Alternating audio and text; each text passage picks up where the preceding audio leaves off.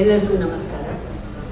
ಮಾನ್ಯ ಅಣ್ಣಾ ಹಜಾರೆ ಅವರೇ, ಕಿರಣ್ ಬೇಡಿ ಅವರೇ, ಸಿಸೋಡಿಯಾ ಅವರೇ, ದೊರೆಸ್ವಾಮಿ ಅವರೇ, ಎಲ್ಲರಿಗೂ ಸುಸ್ವಾಗತ. ಇವತ್ತಿನ ಕಾರ್ಯಕ್ರಮಕ್ಕೆ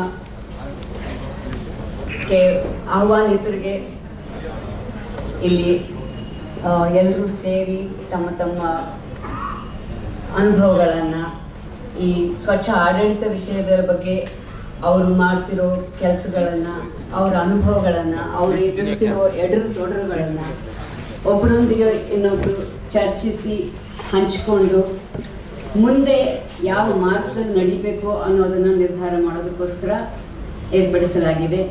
ಹೆಚ್ಚಿಗೆ ನಾನು ಯಾವುದೇ ಔಪಚಾರಿಕತೆಯನ್ನು ನಡೆಸಲ್ಲ. ಎಲ್ರಿಗೂ ಸ್ವಾಗತ. ಕಾರ್ಯಕ್ರಮವನ್ನು ಆರಂಭಿಸ್ತಾ ಇದ್ದೀವಿ. ಅಶ್ವಿನ್ ಅವರು ಮುಂದೆ ಮಾತಾಡ್ತಾರೆ.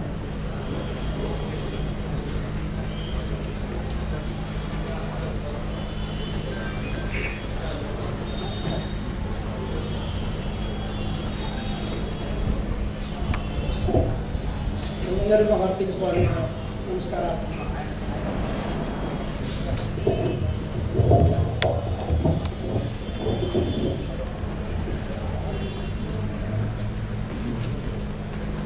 ಒಂದು ವರ್ಷ ಹಿಂದೆ ಡಿಸೆಂಬರ್ 2010 ನಾವು 300 ಜನ ಇಲ್ಲಿ ಬೆಂಗಳೂರಿನಲ್ಲಿ ಸೇರಿ ಕರಪ್ಷನ್ ಸಾಕು ಅಂತ ಮಾಡೋಣ. ನಮ್ಮ ರಾಜ್ಯದಲ್ಲಿ ಕರಪ್ಷನ್ ಎಷ್ಟು ಬ್ಲಾಸಮ್ ಆಗಿದೆ. ಇಟ್ ಹಸ್ ಗ್ರೋನ್ ಅಂತ ಹೇಳಕ್ಕಾಗಲ್ಲ. ಕರಪ್ಷನ್ ಹಸ್ ಬ್ಲಾಸಮ್ ಸೊ ಮಚ್. ನಾವು ಏನೇನು ಮಾಡಲೇಬೇಕು ಇದ್ರ ಬಗ್ಗೆ ಅಂತ ಡಿಸೈಡ್ ಮಾಡಿ, ಯಾರು ಬಂದ್ರೂ ಪರವಾಗಿಲ್ಲ, 5 ಜನರು ಬಂದ್ರೂ ಪರವಾಗಿಲ್ಲ, ಇದ್ರ ಬಗ್ಗೆ ಏನೇನು ಮಾಡಲೇಬೇಕು. ಪಬ್ಲಿಕ್ ಆದ್ರೂ ಒಂದು ರ್ಯಾಲಿ ಮಾಡಬೇಕು. ಸಾಧಾರಣವಾಗಿ ಪಾಲಿಟಿಕ್ಸ್ನಲ್ಲೋ ಡೆವಲಪ್ಮೆಂಟ್ನಲ್ಲೋ ಪಬ್ಲಿಕ್ ಇಶ್ಯೂಸ್ನಲ್ಲೋ ಪಾರ್ಟಿಸಿಪೇಟ್ ಯಾರು ಮಾಡಲ್ವೋ ಅವ್ರನ್ನೂ ಕರಿಬೇಕು. ಈ ರಾಜ್ಯದಲ್ಲಿ ಸಿಟಿಸನ್ ನಂತರ ಮನೆಯಲ್ಲಿ ಕೂತ್ಕೊಂಡು ಸಿಟಿಸನ್ ಆಗಿರಬಾರ್ದು. ಸಿಟಿಸನ್ ನಂತರ ಡೈಲಿ ನಡೆಯೋ ರಾಜಕೀಯ ಇಶ್ಯೂಸ್ನಲ್ಲಿ ಅವರು ಭಾಗವಹಿಸಬೇಕು. ಇದಕ್ಕೆ ಪಬ್ಲಿಕ್ ಆಗ ನಾವು ಇಶ್ಯೂಸ್ ರೈಸ್ ಮಾಡಿದರೆ ಅವ್ರು ಬರೋಕ್ಕೆ ಚಾನ್ಸ್ ಇದೆ ಅಂತ ಹೇಳಿ ಕರಪ್ಷನ್ ಸಾಕುವಂಥ ಒಂದು ರ್ಯಾಲಿ ಮಾಡಿ ಅದಕ್ಕೆ 300 ಜನ ಬಂದರು. ಆ ರ್ಯಾಲಿನಲ್ಲಿ ಅರವಿಂದ್ ಕೇಜ್ರಿವಾಲ್ ಅವರು ಇದ್ದರು. ಅದರಿಂದ ಅದೇ ಸಮಯದಲ್ಲಿ ದೇಶದಲ್ಲಿ ಬೇರೆ ಬೇರೆ ನಗರದಲ್ಲಿ ಜನ ಇದೇ ಥರ ಸ್ಟಾರ್ಟ್ ಮಾಡಿಬಿಟ್ಟು aunty corruption rallies all over India. ಅದೆಲ್ಲ ಆದಮೇಲೆ ಅಣ್ಣಾಜಿ ಬಂದ ಮೇಲೆ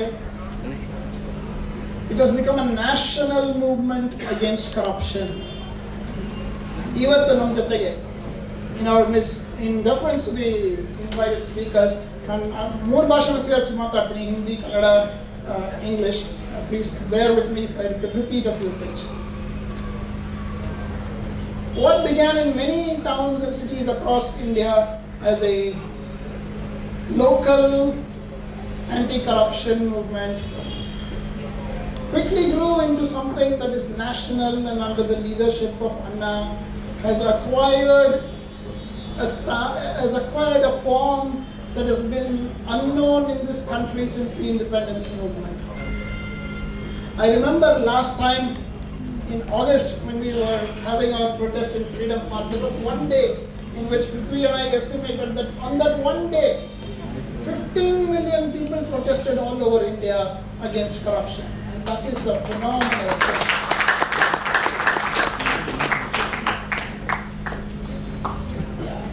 आज के जो प्रोग्राम हैं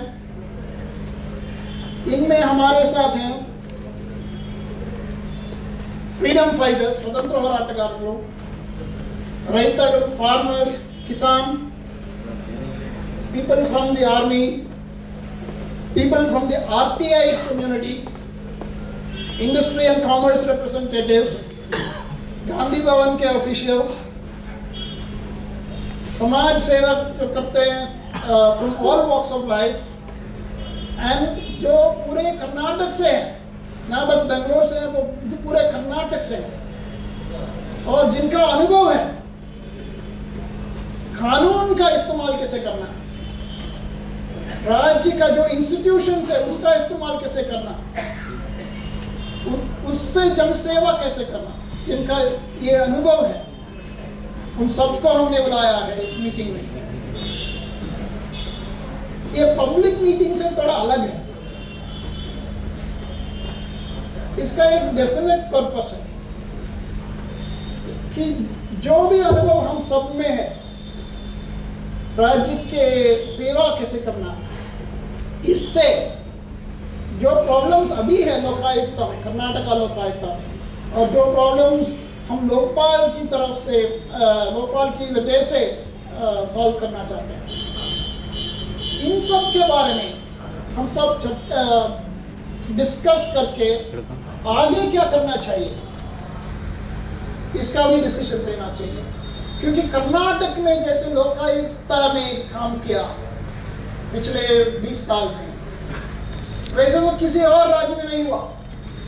The Karnataka Raj Lokayukta has been a pioneering institution in India, in the sense that when the word Lokayukta is mentioned in India, the first people who come to mind are the Karnataka Lokayuktas. This has been the glory of the Karnataka Lokayukta. Unfortunately, we have reached the stage now where the people have to protect the Lokayukta from the government.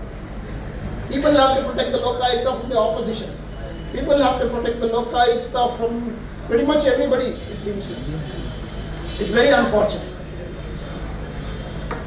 We, several times during the last year, in December, in February, in April, in May, in August, in December, it seems like we have a permanent reservation at Freedom Park. ಯಾವಾಗ ಒಂದು 2 ತಿಂಗಳಿಗೆ ಒಂದು time ಬರ್ತೀವಿ sir, register ಕರೋ record